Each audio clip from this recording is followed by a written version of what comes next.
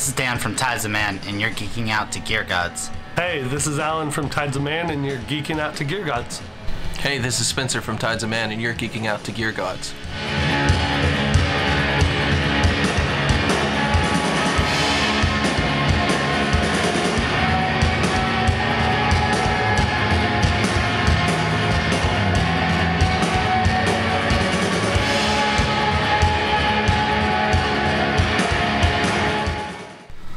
Alright, so I'm gonna walk you through my touring rig for the last few tours that we've done.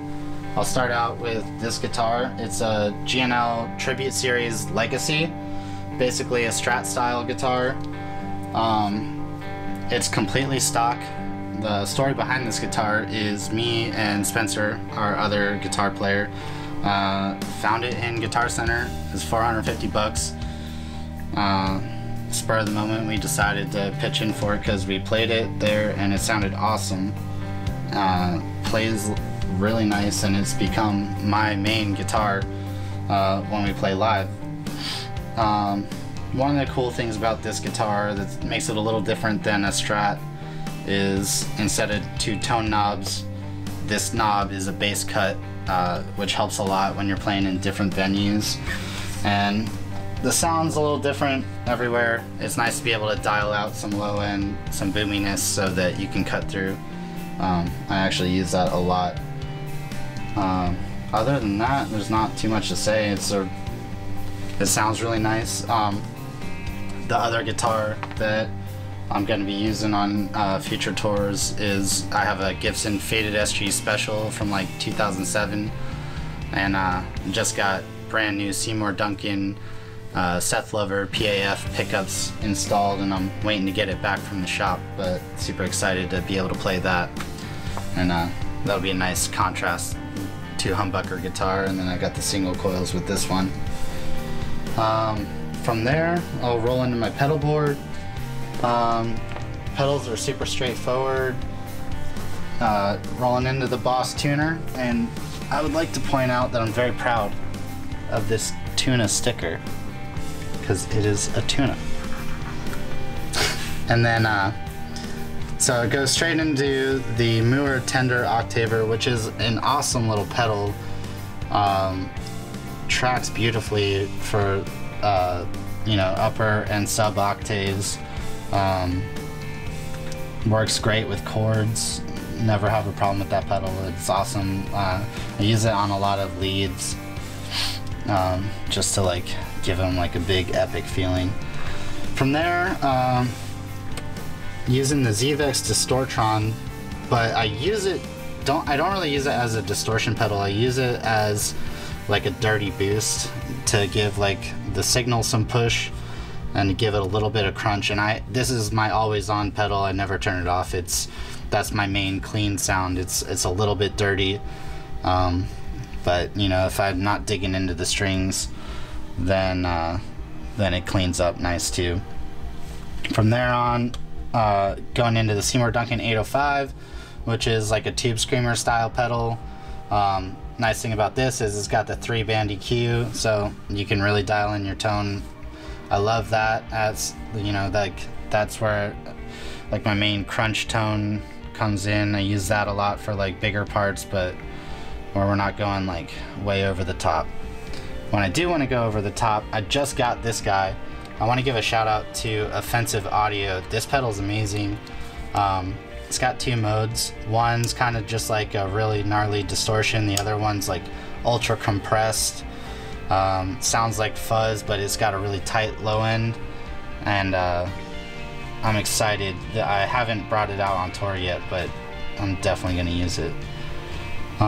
Then rolling into the Walrus Julia chorus, which is my favorite chorus pedal. Generally use it on just the regular chorus setting, but the vibrato is really cool too. And we used it a bit on the latest record. Then just a simple Boss DD6. I love this pedal. It's my favorite delay, and I've been using it for 10 plus years. No other delay that I've played sounds as good. And this one's weird because you have to hold it to get into the tap tempo feature. I've gotten used to it. When we're playing live, I'm always sitting on that thing to turn it on or turn it off, but it's become second nature to me, and I don't think I'll ever get rid of that pedal. Then I got the Electro Harmonics memory toy, which is super nice analog delay. I generally use it when it's like an ambient part, have the feedback set pretty high and the blend, you know, pretty much in like unison, so that the signal is, you know, pretty washed out.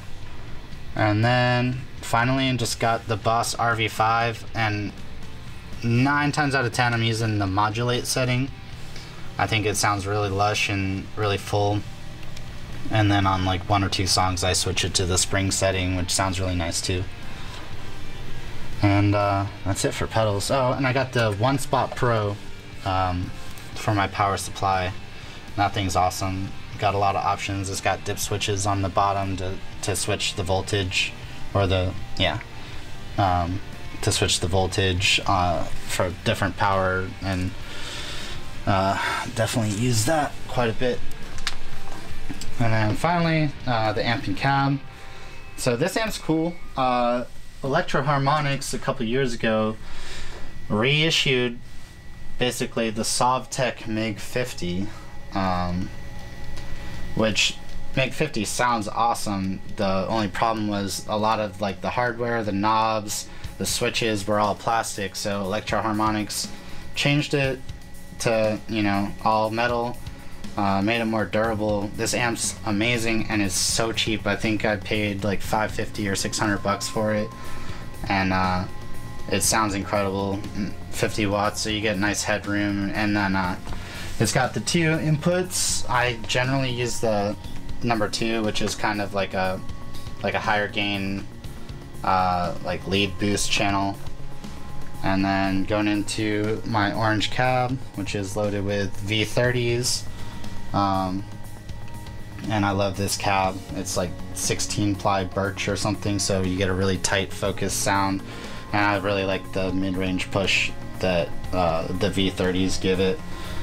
And yeah, I guess the only other thing is the trusty Ebo. You can't be in a post-rock band without one of these. And yeah, that's my rig. Cool, so I'm going to show you guys my basses. This is my American Deluxe Fender P bass. I've had it for about probably 15 to 18 years. Can't remember exactly. I think it's 18 years now. I'm really stoked about it because I've used it on every record. I've literally, it's been my touring bass, it's been my recording bass, one of them. And I just got Seymour Duncan pickups in it. I got quarter pounders up in the front, NYC's in the back. It's such a great combo, and I have a preamp somewhere shoved in there. And yeah, sounds awesome as a P bass for sure.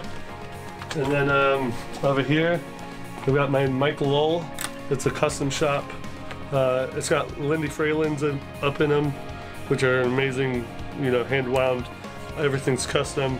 I got this custom scooped just for my hands because I tend to do some stuff up there. And yeah, I love this bass. I mainly only use it for recording because it was pretty pricey and I'd rather not take it on the road. So those are my basses. Those are what I use. I use the D'Addario XLs, the 45 to 105s. That's, you know, it's a regular light top, medium bottom, so for me it's perfect. And I've been using these for, I don't know, 8 years. So I love D'Addario. So I guess I'm gonna go to show you my pedal board. Alright, so my whole rig is very kind of being reset up right now. I just got these new Seymour Duncan stuff, which I'm figuring out. I'll probably have to rearrange or either get a new pedal board or take some stuff off, I don't know yet.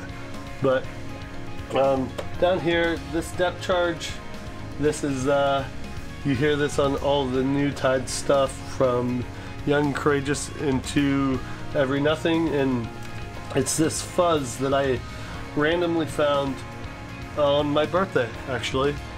and they don't make it anymore, and you can't find it. And if you do find it on eBay, it's like a $500 fuzz. So if anybody wants to recreate it, please hit me up, because that would be great.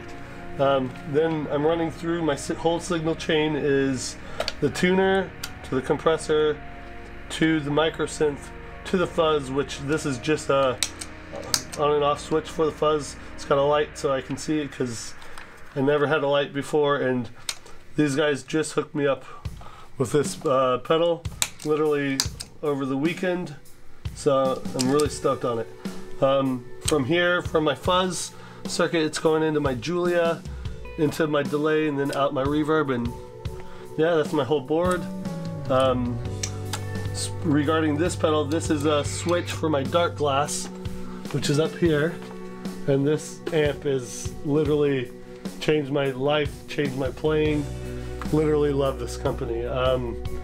About 2 years ago, I was playing a SVT4 Pro, which I love Ampeg, don't get me wrong, Ampeg is amazing. I just had a personal problem and got too heavy, so I was looking for another amp, and I found this company, and they were just incredible. I could get every tone I wanted out of it, and yeah, so I contacted Dark Glass, and they gave me an artist deal, and it was awesome. So super stoked on Dark Glass. Then I'm running this Ampeg 610, which I used to run an 810 with, it was like a special, is the Ampeg Ultra 810, and it was a freaking monster. It weighed about 200 pounds to carry, and I kind of started to hate it, especially when I wasn't touring as much. So I downsized to the 610, and I found that it sounded better, it suited my playing style, it was everything I wanted. So, and it was a lot lighter, so stoked on it. And yeah, that's pretty much my whole rig. Anything else? Yeah, I can't live without this Julia chorus from Walrus Audio. I mean, this thing was like a big component part of my sound on this new record, as well as MXR's reverb, this Boss delay, which I love, and now I'm getting into this new Seymour Duncan stuff, so very excited about it. And yeah, that's my whole touring and recording rig. So there you go. Alright, cool. So I'm going to walk you through my rig here. We'll start with the guitars. I'll show you this one first. This is a new one I just got, a new old one. I found this on eBay. I was looking for a solid body Gibson with some cool humbuckers, and stumbled across this model. It was made from, I think, 73 to 81 or something. It's the L6S, and it's got a 6-way selector switch, which it does a lot of stuff that I don't even know yet, but there's some like out of phase options. You can get it to sound like a Strat, you know, coil tapping. It's a really versatile guitar, and I just picked this up.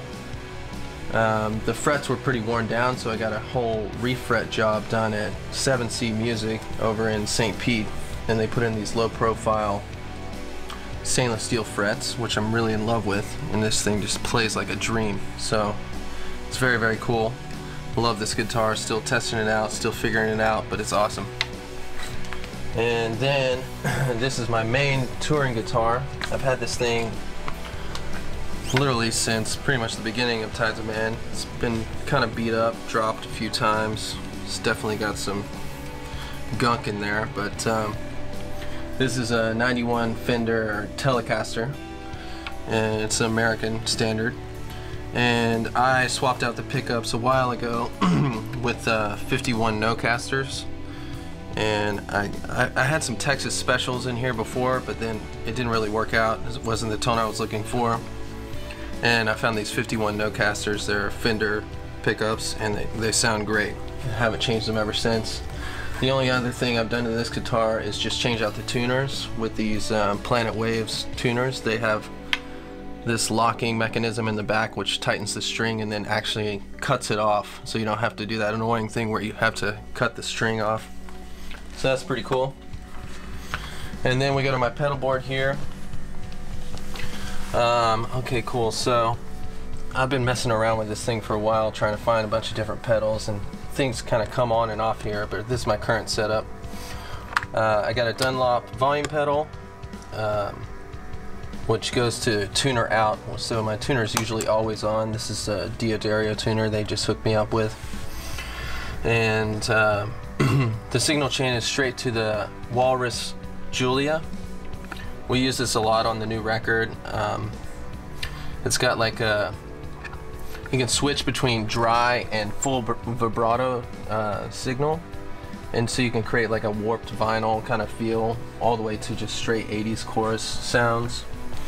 And that goes into the carbon copy delay from MXR, which I use as like just a underneath tone for lushness and analog delay, into the OCD full tone, into the Warhorn Walrus. This is a nice overdrive pedal, and this one is like my main overdrive pedal. I just put it on as kind of like a clean boost with a little more dirt, and then when I really want to kick things off, I actually just stack it with this before it, which makes it turn into basically distortion. And then that goes into my reverb and delay section, which this is my main reverb pedal. It's a Strymon Blue Sky. Had this thing forever. It's just a beast.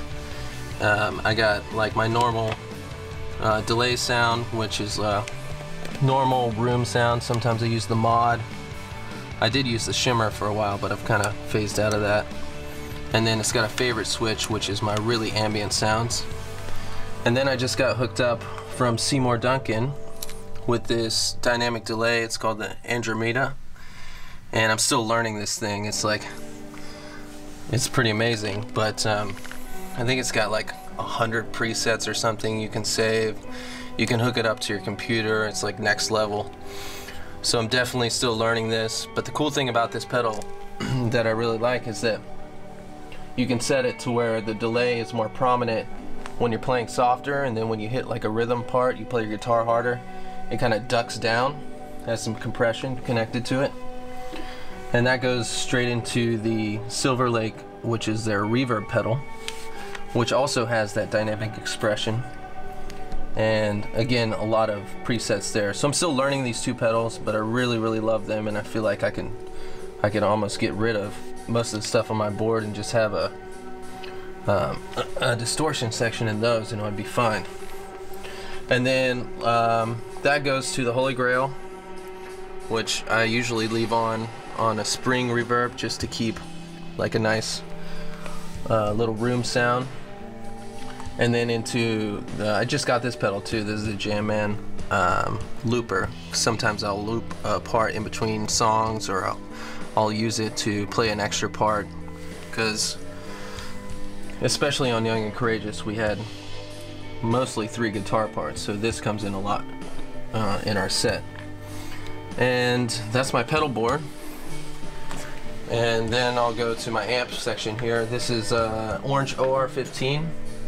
I've been playing this for a while. The reason why I like this amp the most is because it's only 15 watts, and when you're playing club shows and stuff like that, you know, you can crank it and you can still get it pretty loud and get the full tone out of it without being asked to be turned down by the sound guy. So that's really nice. It's just a simple single channel amp, you know, bass, mids, treble, volume, and gain. I run it at the edge of breakup, and then I use my pedals for the rest. And then that goes into this orange open back 2x12 cab, which I just started using, which sounds great. Dan plays closed back cab, but I like a more open sound, a more vintage sound, so I use an open back. And those two tones together really fit nicely. So that's my setup. Yeah, there you go. We're Tides of Man. Thank you for checking out our rigged feature on Gear Gods. We've got a brand new album out called Every Nothing. Check it out. Thank you guys.